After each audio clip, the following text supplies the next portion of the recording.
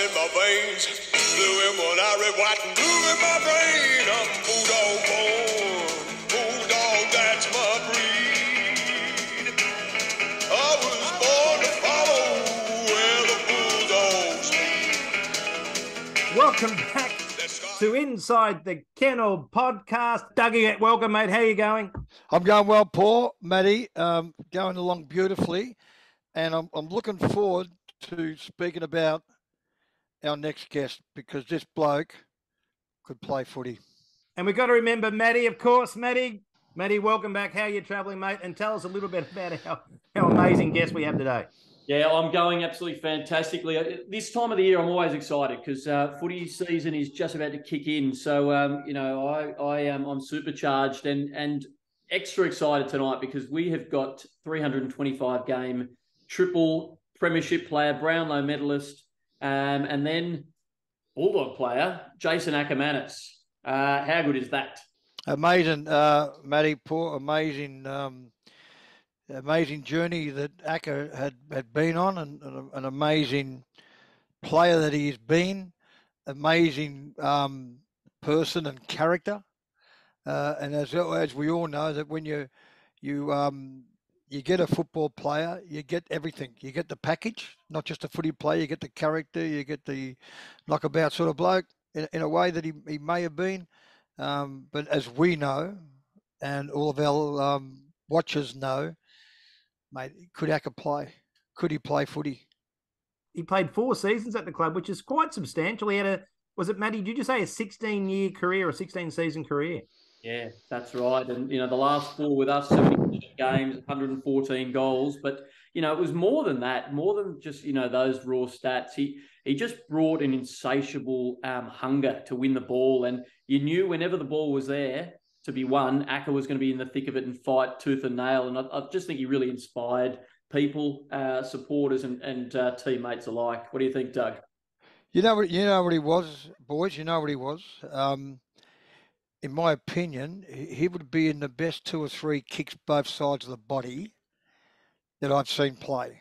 Not just at the Bulldogs. Bulldogs, obviously, in my time, I had Teddy Whitten Jr. was very good before his knee finished his career. Michael McLean was fantastic. And this bloke, Jason Akermanis, both sides. Did I say Leon Cameron? I didn't say Leon Cameron, did I? Leon Cameron, both feet, was as good as... Amazing. Probably good as Teddy Whitten and Michael McLean I just mentioned. Leon Cameron, he was magnificent both sides of the body. But Akermanis for his size, Jason Akermanis for his size. And the thing about Acker, being a natural right footer, he could kick the ball 60 metres off 2 steps on his left foot, off 2 steps. That's hard to do that. That is very, very hard to do that. And he's a player that could do that. And he was just an outstanding player. And you talk about that midfield at Brisbane, with Vossi both sides of the body. Simon Black didn't have to because he's a left footer, just a natural left footer. And the boy Lappin, who's both sides of the body as well. Yeah. It's a brilliant midfield, isn't it? Unbelievable. And he later in his career, obviously at Brisbane, he went forward in 2003, the grand final there. He snagged 5 goals. He should have won a Norm Smith. We talk about Tommy Boyd as well. He's another one that just narrowly missed out. And then he comes to the Dogs and just tears it apart. He kicked 42 goals in the 2008 season, 49 in 2009. They had 2 prelim years and were, within an inch of just getting through. It's amazing, Paul. Matty, we talk about Acker, and again, we get the full package. And that Brisbane midfield, as I just touched on before, out of those 4 names, including the boy Lappin, 3 Brownlow medalists. Yeah. They had 3 Brownlow medalists in that midfield. No wonder Lee Matthews was happy coaching them. Why wouldn't you be happy coaching a side like that? And again, Acker, you're going to get that amazing goal, left to right foot, the tackle from behind when he chased and tackled. He was a full package as a player. Not just the flair and the razzmatazz and the brilliance. He'd tackle and chase and harass. He was just, and I was wrapped when he went to the Bulldogs. Yeah. And I didn't like the way things finished at the Bulldogs, boys. Is that fair to say? Yeah, it was a very sad ending for what was just a flamboyant and fantastic career. To sort of end on that sour note, it just didn't suit.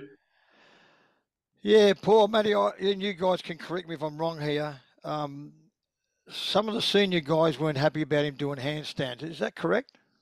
I think it was more about some of the oversharing that was happening in the media, and he's not one to take a backward step, as you know, Doug. You've done sportsman's nights with him. He speaks his mind. Yeah.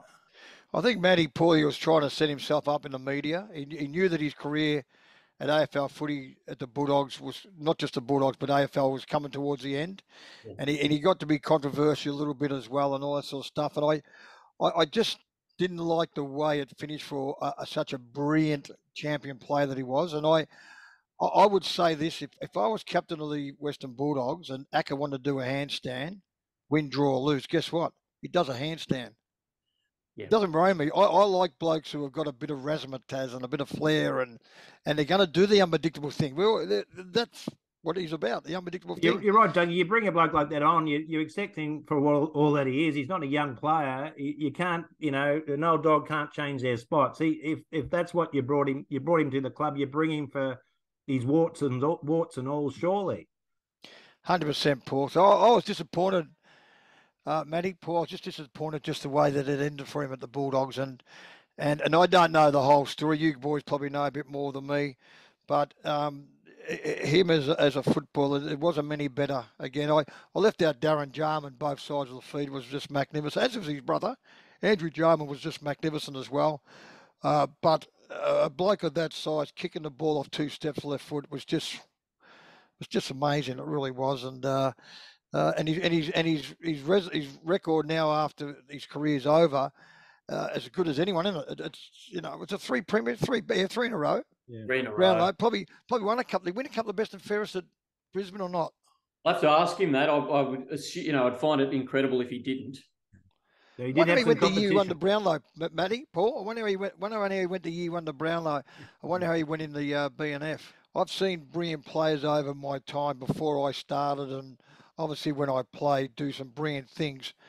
But he would do that uncanny thing, wouldn't he? He'd do that thing that you'd look and go, how good was that? How'd he do that? And then someone would say, he did that last week when he played against Geelong, and did it the week before against Carlton.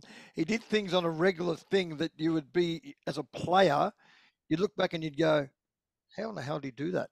How did he do that? How did he get out of that traffic to get to where he got to? And obviously with that, he brought the flair. And I love that. I love blokes who play footy with that flair and that, that shade of arrogance and that cockiness and got that bit of a stroll.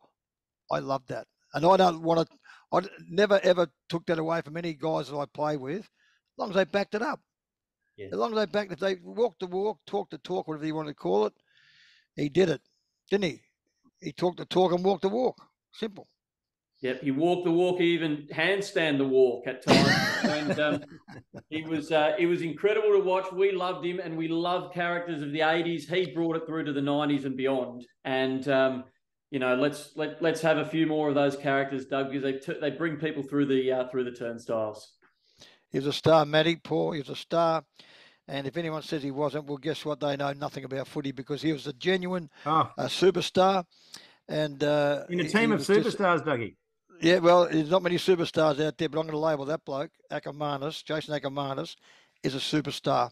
And he gave us joy. He gave us a lot of things that we look and go, oh, geez. He was just a full package on and off the ground. I loved him as a player, and I loved him as a bloke. He's a great person. He's a great character. And I'm shocked that he didn't get involved in some coaching somewhere in the AFL, where I reckon he would have been a very, very good coach. Yeah, a brilliant skills coach, I'm sure. Doug, I can hear the doorbell ringing. That's there he is. There he is. But Dougie, he's ringing it with the back of his heel because he's doing a handstand, Dougie. It's ringing. Good on you, Paul. Good on you, Matty. Hey, boys. Ladies and gentlemen, we don't have two people on this podcast with the resume pedigree of this fella. Listen to this: 325 AFL games, 16 seasons in the AFL, 2 best and fairest, 1 in a premiership year, 2 leading goal kicker, 3 state reps, 4 times All-Australian. I'm going to keep going. AFL, I think it's life membership there. Hall of Fame inductee. There's more to come. A Brownlow medal. If he was born in England, he would have been knighted by now. Queensland Team of the Century, arguably the greatest player to come out of Queensland. And I'm talking about Nick Riewoldt and Jason Dunstall on that list. We have one, Jason Akermanis. Acker, welcome to Inside the Podcast, mate. G'day, fellas. Yes, I did have a fairly long career, and it was a good career. So it still amazes me. Sometimes you think, did that even happen? You know, I've been retired now for 13 years. So yeah, it just goes and life moves on. Did I leave anything else, Acker? Did I leave it out? Anything I'm out? in four Hall of Fames, but that's about it. Well, that's all we have time for, I think, Acker. Yeah, that's it. 45 minutes done. No, I'm in the Queensland Sporting Hall of Fame, the Queensland Aussie Rules Hall of Fame, the Brisbane Lions Hall of Fame, of course, the AFL Hall of Fame. I think my life's pretty much peaked at 39. That was 7 years ago. I can't do any better. Well, that's what they say about geniuses, Acker, don't they? They always say the best work's done when they're young. Apparently, yeah. Well, I'm 46 tomorrow, so it should be an interesting 46th year coming up. Brilliant, Mac. Well, happy birthday. We always start our show off by asking our guests in their own words to describe themselves. And we want you to put modesty aside here. In most colourful language, how would you describe your career for people who maybe never got to see you play? Well, thankfully, you've got YouTube and stuff these days. I feel sorry for the guys who played in the 60s and 70s where it wasn't around. But I think I was the best kick that ever played on both feet, and I think I was the best finisher for goal. I don't think anyone could really kick the way I could kick both feet. And then, of course, towards goal, I was incredibly accurate. So I don't think I'd ever win the toughest player award or anything like that. I wasn't really big enough. I couldn't really bust packs. I wasn't a bad mark, but I certainly was an outstanding kick.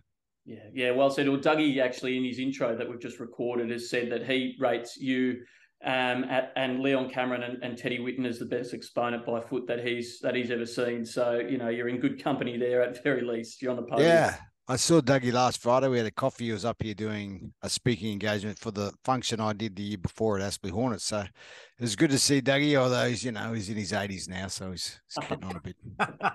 Yeah. And talking about coffee, Acker, it's nice to know you're on the stuff, mate, because you told a funny story about Lee Matthews putting you on coffee in the early days, and you said you had the tremble. So it's nice to know you eventually enjoyed the stuff.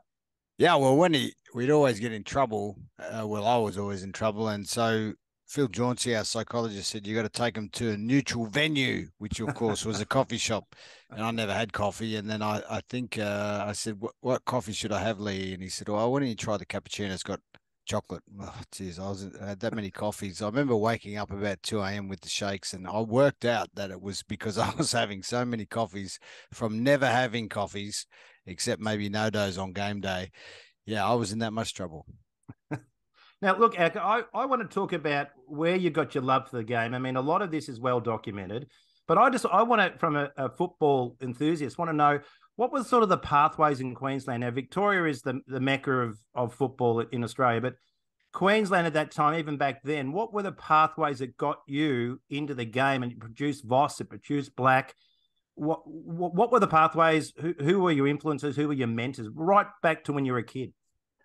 Well, Queensland is always an interesting one because most people don't know that Queensland Aussie Rules is actually way bigger than people think, and it's been big for a long time. It probably doesn't get the credit that it deserves in the sense of, I mean, there are great players who've come out of Queensland, but the local competition, the competition I came through, which was the QAFL back then, it's incredibly strong competition. I mean, we always got a lot of guys coming to Queensland, a lot of guys playing. I played for Maine. So what would happen, you'd have under 12s. Back then, they'd have under 14s. None of this half-age crap that they've got these days. 14s, 15s, and then 17s. 17s, of course, was Teal Cup, which is the under 18s carnival now. But yeah, so that was your general progression. So pretty much if you're a really good junior, you made those teams. There's very few. In fact, I remember in 1988, I was 11. I played in the under 12 state side. We went to Darwin. We won. It was the very first Queensland team that ever won. Wow. And out of that team, 5 guys from that team played in the AFL. So you had myself, Clark Keating, a guy called Brent Green, who's passed away now, Clint Bizzle, and Hamish Simpson. So that's how strong. You just get a bit lucky, but that being the youngest of that team, the following year we weren't near as good. But I mean, Clark Keating and I mean, he lives around the corner from my office, so I see him most days. Like, it's crazy to think that as the 11-year-old, that's where it all kind of starts. And all of us that were really good. There's only 2 players ever played with. They both had red hair or played against who were good enough to play in the AFL. It was a guy called Reece Fullick, a guy called Andrew Bell. They were outstanding players, and the 3 of us redheads in that age group and the one above were probably the best players in there. But unfortunately, they didn't quite get the looks that they would now. They would be in the AFL system now. But yeah, so that's how you get through and get in. And who were some of the coaches, Acker, that did you get Victorian players that came up there and coached? Who were some of the people that really influenced you? Well, we had a guy, John Klug, his name was. He played for Adelaide, huge hands. He was coaching Maine when I ended up coming through. My influences were a lot of the local guys that you never heard of. But I was really lucky. I came into Maine, a huge club. Andrew Ireland was sort of from Maine. It was very big. Becomes the CEO of the Lions eventually. All the power brokers for some reason came from Maine, which is why they had the grand final for so many years. But those guys, we had guys who were state level players come up from Tasmania and South Australia. We had SANFL players. So we didn't have a lot of VFL players. I think there was more money back then to go to, say, a Myrtleford or Albury or somewhere like that. There's lots of those little country leagues around there.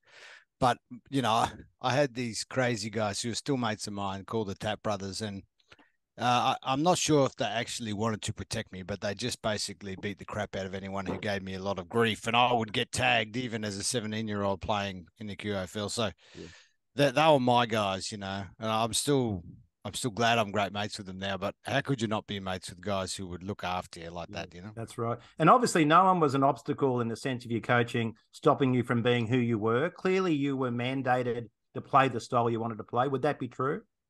Well, I sort of, because I remember while I was an outstanding forward, I sort of started in the seniors as a back pocket. So I went back pocket, then eventually midfield and then forward. And then with the Lions, it was similar. I was sort of forward, half forward, but eventually I went to the back line in '99. People forget that I actually played a lot of time in the back line because I was a good kick. Obviously, I was great setting up play, but kicking in. So yeah, the long story of the short is, that was a very hard place to get to actually learn your craft. And because I find a lot of the really good kids generally are playing against men much earlier, I still think the under 18s competition has the best kids, but playing against men really helped me a lot. Absolutely. So, Jason, we want to talk a fair bit about the Bulldogs today, but we'll start off a little bit about your time at Brisbane. Playing in an incredibly successful era with 3 premierships. Why was your team so good, and how, as an individual, how were you able to excel and thrive in that environment? Well, there's a couple of reasons we were very good. We had, you need a bit of fortune, but we had probably the bulk of our really good players were only a few years apart. So by the time, within 18 months, you've got myself, Michael Voss, Chris Scott, Nigel Lapp, and Justin Lepage, just to name a few. So they're all within 18 months. And so we came last in 99. The things that really helped that group, obviously having Lee Matthews, who was a wonderful coach, but the one thing that Lee did, he got the great medical guys in and the physios, which was important, but he also got Phil Jauncey in. Phil Jauncey was working at the club, but Phil was the guy that Lee just took to him. And I think without Phil Jauncey, Lee Matthews was never going to get the best out of each and every player because the personalities are so different. And so I think that progression, so you've got the right age. I won the Brownlow, I was 24. So you've got 24, 25, 26. And those other guys are only a year older than me, except for really Lynch, who was in his mid-50s by the time he got there. He was sort of 30, 35, 36, 37. So, yeah, it was all those things. I think we only had 26 players played in the 3 premierships. So you had a really good group, but you had a really strong group. But we also, I mean, from the team that come last, we pretty much traded out Jared Malloy and we got Mal Michael. That was wonderful. And then we were able to pick up pretty cheap Martin Pike. So that'll show that really Desi Headland did play in a premiership the next year in 2002, but it just shows you, like, that was still there. How you come last, it just shows you a different coach and a little bit of timing, and whew, up you go. Yeah.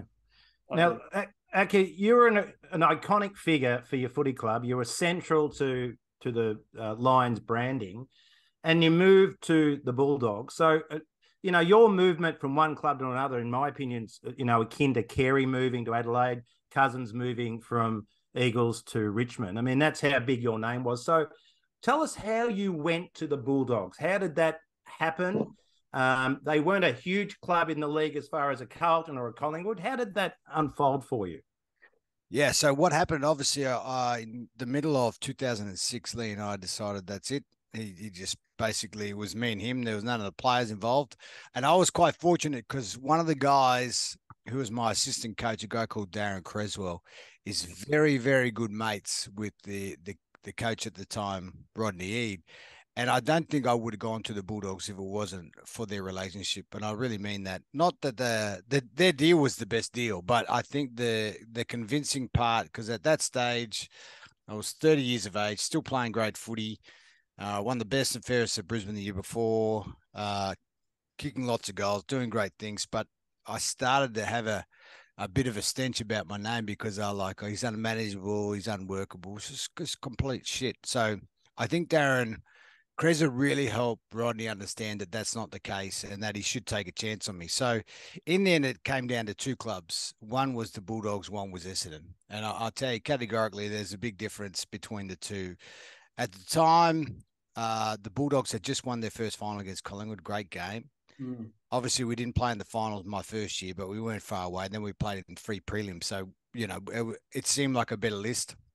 Essendon had Kevin Sheedy at the time. Now, Kevin and I would have got on fine, but I had a sneaking gut feeling that they were going to sack Kevin in the next, couple of years. It turns out he got sacked the year after, and then they brought in Matty Knights, and that was a mitigated disaster at that age, because when new coaches come in, they just work you and work you. And at 30, I needed a program that was going to suit me. And then the other reality was the Bulldogs had a 3-year deal for $450,000 a year, which, believe it or not, that was a big step up in wage. I mean, today it's probably, ashtray money, but back then that was my biggest earning as a footballer. So, and the Essendon Footy Club had 2 years at $400,000 a year. So you could see a 3-year, 150 grand difference wasn't that difficult. Better list. Essendon just didn't quite, suit me. So I wasn't far off. I could have gone to Geelong, but just the money wasn't right.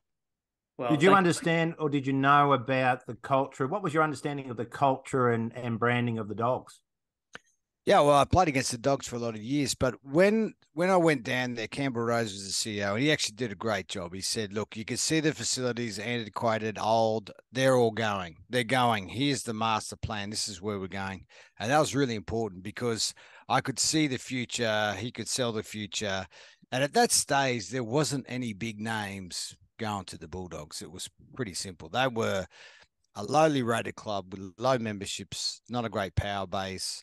Back not far, before I came, and many years before that, they couldn't pay players, and it was a real club that you just never wanted to go to unless you were born in the area, got drafted there. It was not going to happen. So I knew about, such a strong culture, been around, very successful in the VFA, but of course, only one premiership at that stage. So, look, in the end, I wanted to win another flag naturally at 30.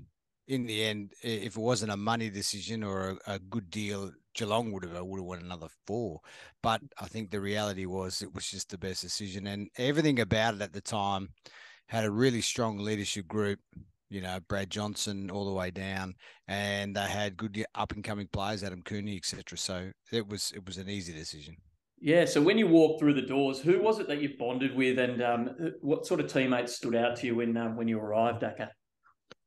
Well, by accident, I think no one really stood out. I stayed at Daniel Junior Syracuse's house and Robert Murphy, and I don't mind those guys, but I wasn't really clicking with those guys. They were a little bit, doing their own thing, if you know what I mean. That nothing bad about them, but that's just the way they are. They're pretty tight, those two at that time. They still are. So it wasn't really. I mean, I got on well with Brad Johnson. But because they didn't really know me, and I mean know me, because those guys in Brisbane saw me as a lunatic 17-year-old come all the way through to a 30-year-old, and they understood. They were there. Yeah, they were there at my mum's funeral. They knew my past. They knew what made me tick. So it was a little bit different going there as a mature person. But by accident, I got roomed with a guy who was playing in the back line, a guy called Dale Morris, and because the Lions, you would stay in your own room, but with the Bulldogs, you had to pay extra anyway, and the club would pay that. The Lions, so I naturally said, "Yeah, I'm fine." Plus, you need someone to talk to.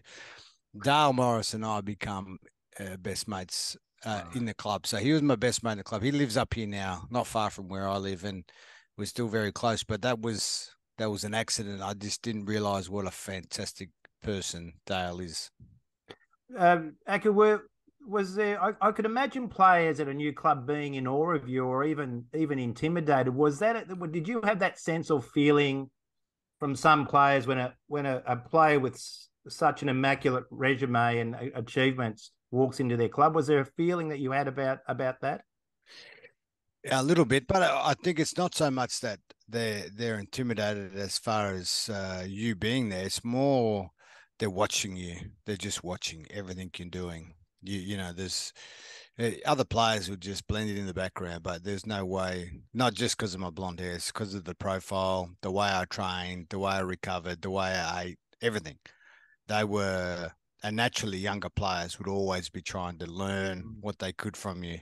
And that was pretty much the way it was. Even some of the older players, who were good players at the time, Scotty West and these guys, they're still watching you, seeing how you perform, see how you fit in. And that was really what I noticed. And I think what hurt me was trying to be so good in that first preseason. I finished that preseason in great shape.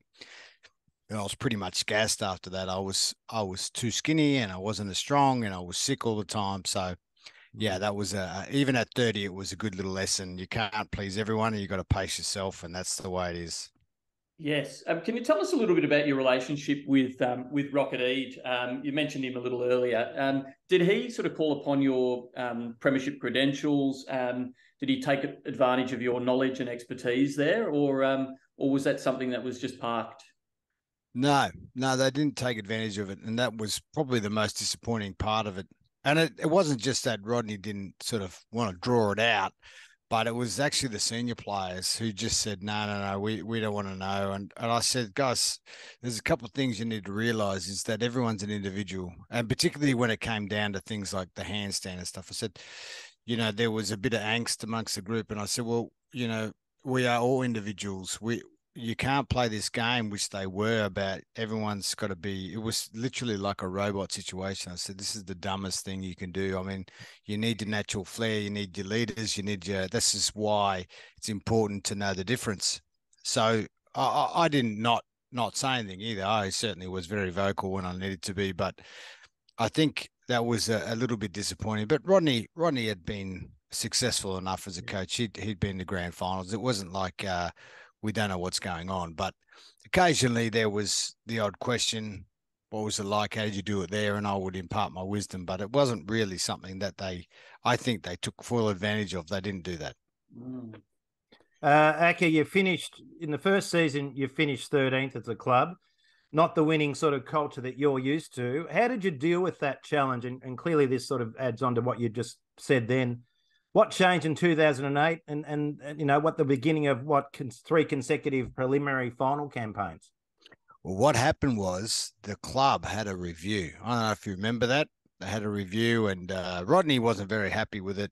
David Smorgan had his mitts all over it, as David does, because he loves the limelight and stuff. But the review was good. I went in and spoke to them and it was pretty clear. I just said to them straight out, I said, we are overtrained.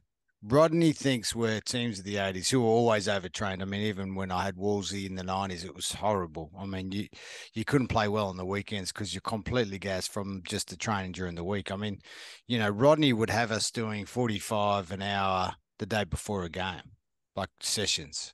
It's just dumb, like crazy. So I was very, very vehement that if we're going to succeed, he needs to back off the training at the right time.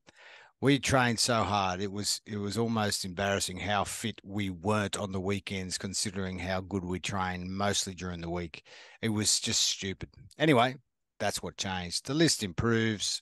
We start winning. The culture changes as far as, your habits. But I think it was just categorically overtraining. And once they got rid of that, Rodney looked like a really great coach, but it was actually him who was causing us to finish so far down the ladder.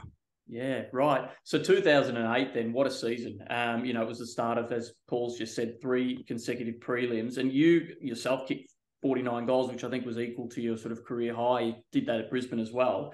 Tell us about that campaign that year, and particularly like how you just shined in the spotlight. I think it really started in the pre-season. I remember I had a run-in with Adam Cooney, who went on to win the Brownlow that year. And Coons and I, we're having a match simulation. And Coons just gets really upset with me because I was tagging him. And then he wanted to punch me. I said, Coons, if you can't handle me, mate, you're not going to be able to handle taggers there because they're worse than me. I said, you're a super player. What you need to do is just run, just use that unbelievable speed you've got. And to his credit, things like him improving so much, it's not because of what I did that day. It's because he took the responsibility that it is an honor to be tagged. I need to use my natural talents.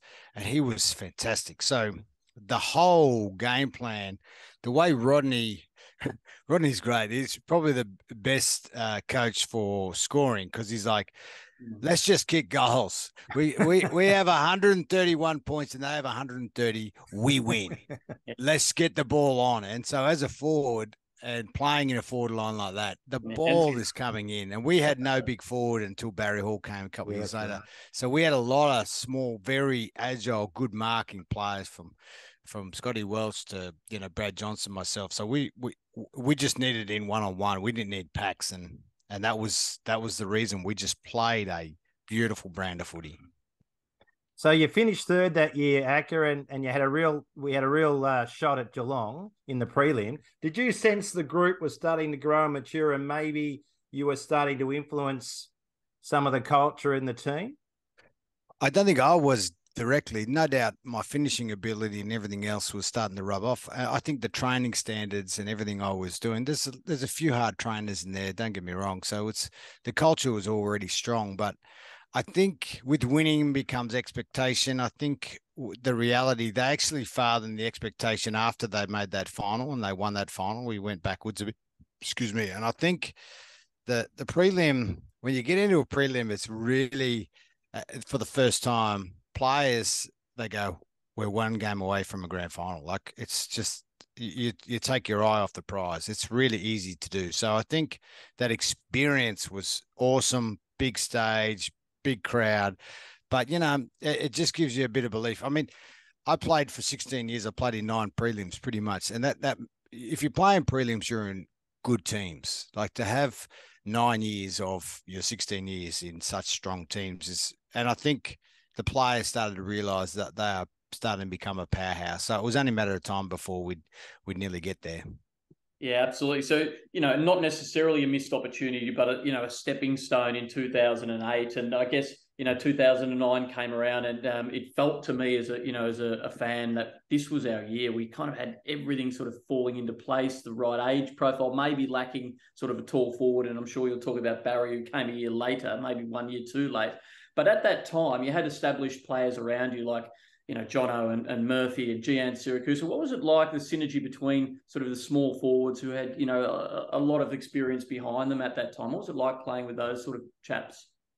Well, it was a bit different. I mean, I played with Lynchy and Brady and Jonathan Brown, who were those big, solid, full forwards, centre forwards. And I would crumb off them and get a lot of goals that way. But of course, now as it was the following year. I mean, I was a leading target, very good overhead for my size. So for myself and Jono's exceptional above his head. Like, it's amazing mark. And guys who are so creative, you can kick goals. You know, GS was a great example. You know, he'd kick his 25, 30.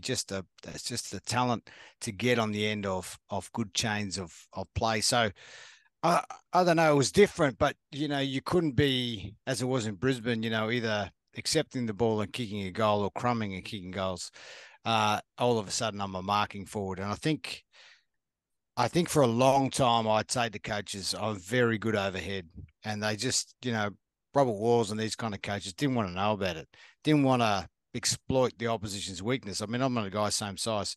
I'm going to outmark him 8 times out of 10, and yeah, they just never do that. It was just your traditional big forwards and mark. It wasted 4 years of my career with poor coaching and didn't realize your talent. So that was really cool to play in that group, and it was really cool to play with a forward line that was so versatile and very difficult. A lot of opposition coaches said it's very hard to match up on. And I could see why, because you couldn't have your big guys. You needed to be quick and agile and nimble. But if you weren't, you know, we would kick a lot of goals. I don't know how many times we kicked over 100 points, but it was a lot. In 2009, we had an incredible season, didn't we? We won 15 games. It was probably arguably our best shot in the flag in decades. Can you talk us through that campaign and what unfolded that year? Well, just last year I was talking to Rodney Eden. He said of all the years he coached, that's the team he thought could win it, and he's right. Unfortunately, everything was in place. Everything was going well. We get to the finals. We play St Kilda. There's a couple of things wrong that wouldn't have happened, and where you should feel unlucky if you're a Bulldogs fan. We have decision I think I get done for deliberate out of bounds, which was a joke. It just rolled and dribbled, and then later we go down. Revolt kicks a goal that Jared Harbrow touched. Now I could see it on the ground, and the umpires, of course, with the noise and stuff, no reviews. Not only does that get touched and we get the ball, we go down and we would win that game and we'd be in a grand final. That's the sadness of how good that team was and how close it was. Don't get me wrong. There was a couple of things in that game that we needed to adjust quicker. We had Revolt sorted. He marked all the time in the lead. So the first half, Dale Morris just 10 metres in front of him. He couldn't get near the ball. And then Ross Lyon's a great coach. He said he could see that. He said, now what you want to do is go up, fake, and we're going to kick it over the back. And I think he kicked like 5 goals. And really without that and that small adjustment, if we had picked it up quicker, we would have won by even more. So it's the only team I thought, not only could you make it, but you were so robbed in the process. It was so frustrating. And you also forgot to mention there was the halftime when the resumption of play in the third quarter. Brian Lake gave probably the gentlest of bumps on Rewald, who did he flop down, or was that a hard Absolutely. bump? Yeah, I do remember that, and I have spoken about that last year. That someone did remind me that was a joke. It was a joke that the umpires, they fall for this stuff too often. But the diving and the crap, it just showed you how on a knife's edge, when you look at all those little things in isolation, right, we win. And Revolt, no, he wasn't the toughest bloke, but to dive like that and to suck Brian Lake in and the umpires. I mean, Brian did nothing but just stand there, so it was pretty funny. But there's nothing worse than after the game, you're talking about all these incidences, and the result is there for you. It's there for you to win. It was very frustrating. Yeah, well, it's like, it's in the books forever. Was that a season we could have won it, do you think? Would we have gone on the next week and challenged Geelong? Oh, absolutely. We always beat Geelong. Like, we had close games, but we had their measure.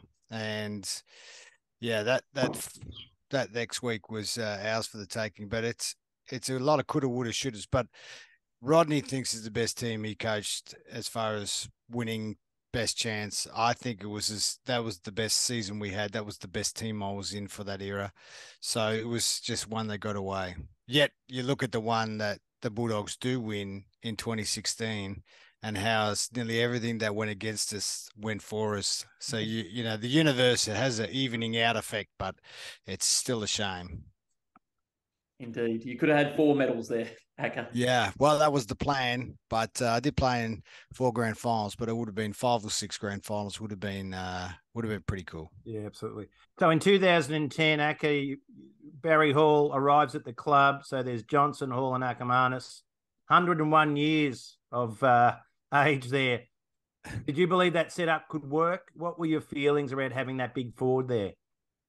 Oh, well, everyone said it's what we needed, and he was terrific. I think we won the preseason competition in that year, so we were pretty strong, and Barry was best on ground. But it was the worst thing ever happened to me, really, in that group. I'd gone from leading goal kicker, and the problem was the players just got so Barry Hall focused. You know, the coaching staff should have recognised it earlier.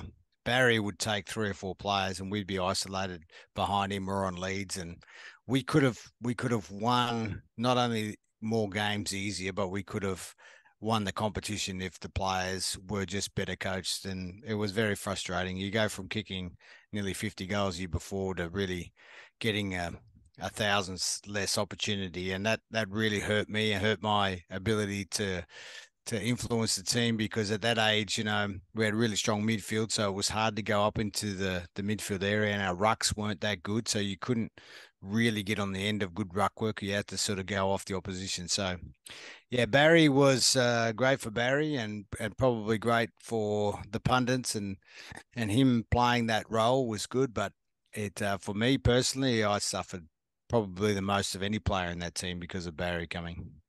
Acker, in 2010 was your 16th and final season. You played 9 out of the first 10 games of the season. Everything was going well, but also it was clear that there was a divide between you and the group. Why did this happen? And also, I've listened to your Mike Sheehan interview, which I thought was magnificent, by the way. And you said that there was a lot of compromises made on your half. But how did you manage to handle that outside the game tension and stress and still play so well and so consistently? Well, I've always been able to do that. I think it wasn't everyone. It was just a small select group of players. I think a couple of things happened that were disappointing.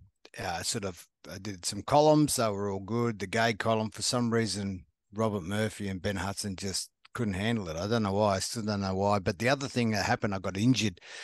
The only 2 times I've ever been sacked, I both had hamstring tendon issues, which I never had really most of my career. Hamstrings maybe, but hamstring tendons are notoriously hard to get back from quickly.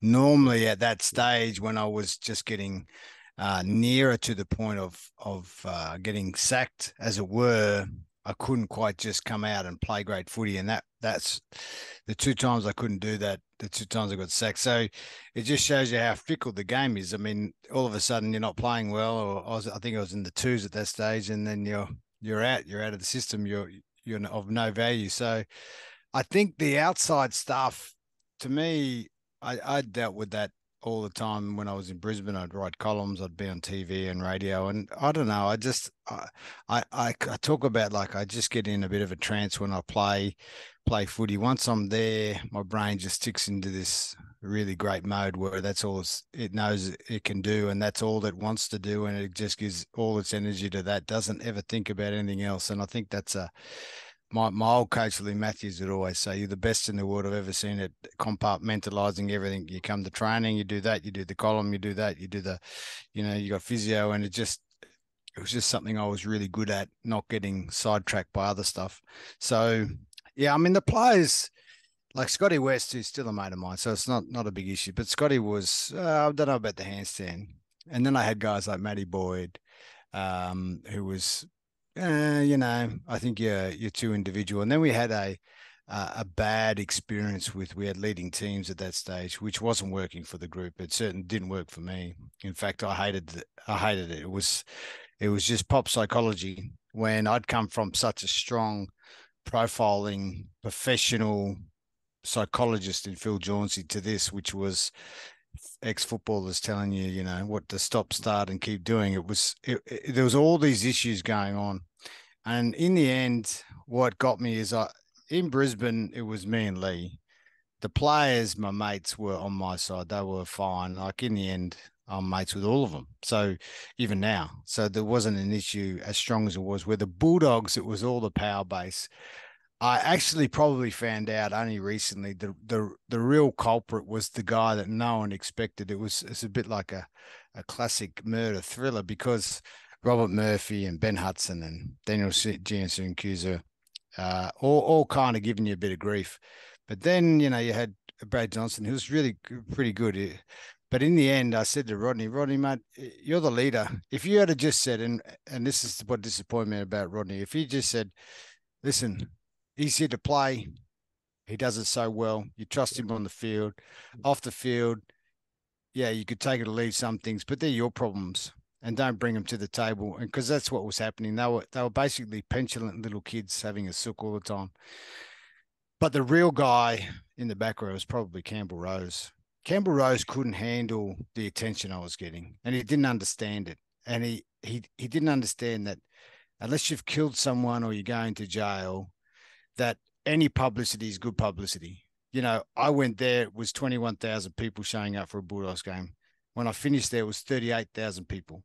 It's not just because of me, but he just doesn't understand that Melbourne is a place that, while we don't need all the publicity or the media coverage, because we get that, but the other side of it was important too. And he just had an issue with it, and he was in the background causing me all kinds of grief. Wow. Well, you connected with the fans, as you say, Aka. We put it out there. We've got an online forum that there's tens of thousands of people on, and we just got flooded when we asked people to sort of comment on you and the love that they've shown you. People were just saying, tell him we love him. This is Brian Green on Facebook. We loved everything about him. We love the handstands. Yeah. Shane Edwards said, on behalf of all dog fans, we apologise for what happened. We loved him, says Jill Marinelli. We loved everything about him. You're a legend. And it went on and on and on. You brought people through the turnstiles. Dougie, talked about that as well. Is there a place for individuality these days? We had the Mark Jacksons of the 80s. We had some Warwick Kappas. These people, brought people to the game, and you're in that group. Yeah. Are we sanitized? What is there a place for character? Always. And there are lots of characters still in the game. You have more of an expression these days. Like, you could only see me if I was writing columns on TV, on the radio. But now you've got Instagram, you've got Facebook, you've got all these social media platforms, which makes it a lot easier to access, players. And it's got its bad side, with the fans, and when they get upset, or the people that bet on players, and some of the negative stuff that people say, that's not really called for. But and I love the fans. That's the thing that always is a rod in my back, is the way that it finished. Because in the end, had the Bulldogs said, look, we're going to sack you, but we're going to give you one game, every fan from the Bulldogs and the Lions and the Bears, they would have come watch that one game. And they do it to players. They got a whole lot better at it after I got sacked. I think everyone went, oh, I don't think we should do that to our players. Yep. That, for everything I've given to the game, I just expected that one thing, and I never got it. And it's always just, I would have come out of retirement for it. And in the end, we had that final series, which I wasn't part of, in the prelim final, and we got some injuries. I would have been good to go. Yeah, it was just such a fuck up. Like the whole way they went about it, and it doesn't eat me up every day, but I can tell you that there's so much sadness in that, the way it ended. Yeah. And look, and you've answered the question I was going to ask you, which is no fitting farewell, no lap of honour, Aka. How does that sort of incomplete conclusion to your career after? Look, we read out your accolades just before. It's just incredible. Does that still burn a little bit with you? Absolutely, yeah. It's the only thing I think they could have afforded me. They don't need to give me respect or anything, but for the standing in the game, like if I had played and then finished in the prelim because we didn't win, that's okay too. But the fact that I had, these absolute muppets say, mate, no one trusts you anymore. You can't play the game, all because a couple of blokes had a couple of issues. And the reality was, I just didn't do what they said I should do. It didn't affect them. It didn't affect the game plan. It didn't affect the way I played or went about it. It was such horseshit. It really was. So that, and to get sacked like that, like with Brisbane, it was me and Lee. It was, I mean, in the end, he just cracked the sads and he said, "I've had enough." But that was, there was not much in it. There was so little in it. And in the end, all those blokes, whether they say it publicly, they've all stated we went about it wrong and we apologise for that. And so they should. Yeah, yeah. So I guess, have you mended over time? Has bridges been mended?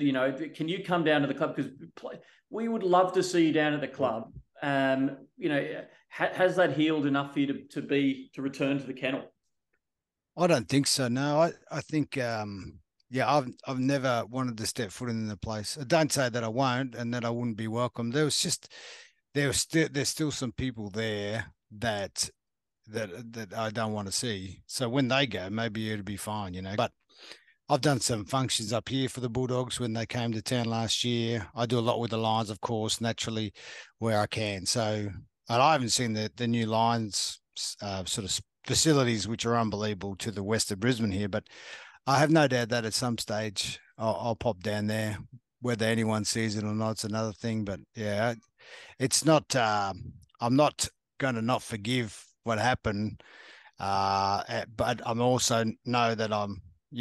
If I'm welcome, I'll naturally come down and say good day, because it's still 77 games in my life and some really wonderful footy that I played and nearly the ultimate success. Well, this podcast goes out to, the broader Bulldog community, and I know that the past players, love watching this. So past players who are watching this, get on the phone, get on to Aker and show him some love. And, we'd love to see you back down at some of the past player functions. And I know the supporters will just embrace you. There's no doubt about that, Aker. Now, Aker, you are a very broadly skilled person, both on and off the field. Since your playing days, we understand, obviously, you're up in Queensland now and working in real estate. You've doubled in coaching. You've worked in the media. So you've got a lot of strings to your bow. We'd like to hear a little bit about that, Paul. When you coached up Norbury Wodonga, I come from Shepparton.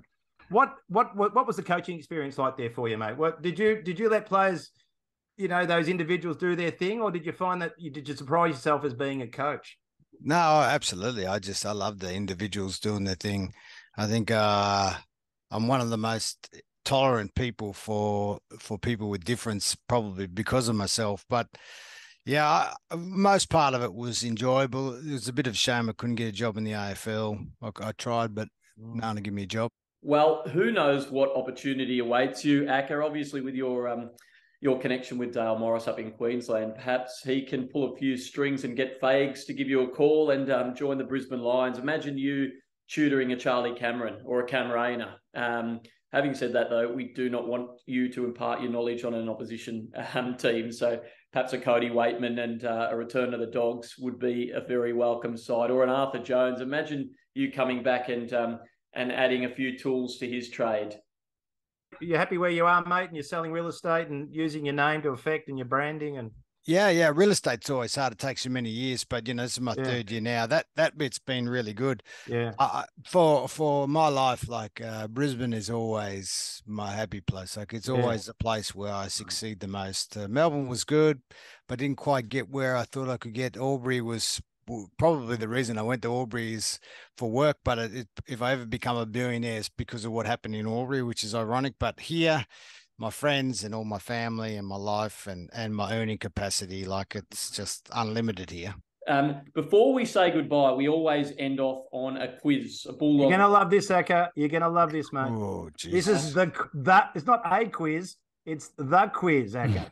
It is, and we've dropped it on you. And you know what? You tell us that you thrive under pressure, so we're going to. That's right. Today, Aker. We'll give you a little bit of power. We'll give you two categories. You can choose the one now. Can I just also say there's a chap called Noel Brazizi who did the artwork for the Bulldog 2016 banner, and he does a lot of incredible art.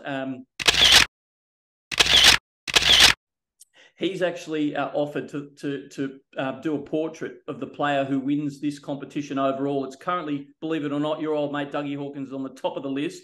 So, like, if you finish first or second, you'll go head-to-head at the end of the season. Acker, I'm backing you. Right. This is for the pool room as well. I can make sure. Oh, yeah. You'll love this, mate. You'll love it. All right. So your categories are Bulldog players who switched Guernsey numbers during their career or Bulldog preliminary finals. Your choice. Oh, I don't think I'm going to be any good at any of these. Let's go prelim finals. Prelim finals, fantastic. Well, you played in 2 of them, so there'll be some questions in here somewhere. All right, here we go. Okay. Your time will start after the first question, Acker. Right. Good luck, sir. Time starts now. Bulldogs won their first ever prelim final against Geelong in 1953. True or false? False. Correct. The 1985 loss to Hawthorn was the start of a chain of 7 straight prelim final losses. True or false? True. Correct. Jack Slattery and Merv Hobbs combined for 7 goals to help the Dogs triumph in the 1961 prelim. True or false? True. You're on fire. Which Bulldog celebrated a goal by jumping into the arms of teammates only for the goal umpire to signal a point in 1997? Tony Liberatore. Correct. Which ruckman suffered a serious eye injury in the prelim win against the GWS Giants in 2016? Jeez. It wasn't Tom Boyd. Whatever his name is. Tom Boyd. Don't know. Pass. Jordan Ruffhead. 2010 prelim loss to St Kilda was the career final game for which retiring Bulldog captain? Chris Grant. It was Brad Johnson. Johnson. Time is up. Oh, you started so close. House on fire, Acker. So close. Absolutely. We'll tally up the scores, and here they are now. Not quite there with Dougie, but you've done a very, very fantastic job, Acker, and we want to congratulate you. That's all right. No, it's been good. It's been a good chat. It's been good to be on here. It's I'm about to go to Jordan, to the country Jordan for the TV show SAS Australia. So Barry Hall was on there, of course. So not sure when this is going out. It's not a secret that I'm on it or not on it, but I will be on it. So I've been training every day and turn, as I said, 46 tomorrow. So next Tuesday I'll be on the plane and see if we can't pass that bad boy. Good on you, mate. That's great. Well, thanks, Acker, for a magnificent interview. We absolutely loved having you. And from the bottom of our hearts, all Bulldog supporters say thank you for what you achieved. We see you as a Bulldog person. Can you give us the final word? Any parting words to Bulldog fans and supporters out there? No, I love being at the Bulldogs, and the fans were fantastic. They really embraced me for what it's worth. I was never the easiest guy to follow, but I was the easiest guy to find. And I think for the majority of it, I was very pleasant and had a good time with all the Bulldogs fans. And we brought you through the gates, and we entertained you. That's the main thing. We love what we do, and I hope you love watching us play. We can't play forever, but keep supporting the club, because one day you won't be here, but you'll be more than happy that you supported a great team. Wonderful. Good on you, mate. Thank you so much for joining us on Inside the Kennel. Jason Akermanis, ladies and gents. Anytime. Good on you, mate. Thanks, mate. Thanks, mate. See you, boys. In my heart, white in my veins, blue in my eye, red, white, and blue in my brain.